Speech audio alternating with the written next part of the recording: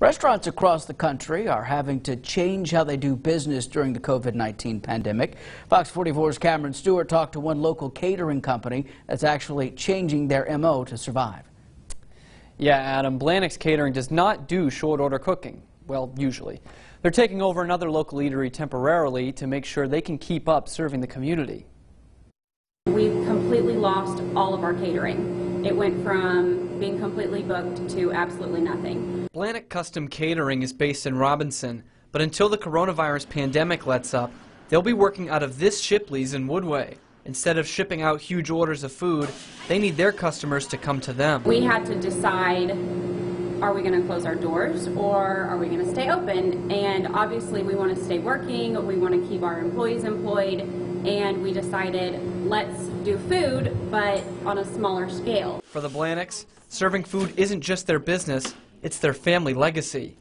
This is my parents and me, and then we have a bunch of employees, and they all rely on us, and we want to be able to provide their job for them still.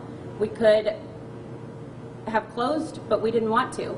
We don't want to do that. As for the temporary storefront, they kept that in the family too. Jamie Blannick's brother owns the Shipley's. With a sudden need for more intense marketing, she has taken to social media to get the word out. I never usually would post on social media, but now I have to, and I'm flooding all these groups. I'm posting on my personal page. I'm having all my family post. So every day I'm doing a couple of posts or videos. The family points to the customers as the ones who are going the extra mile, not just the staff.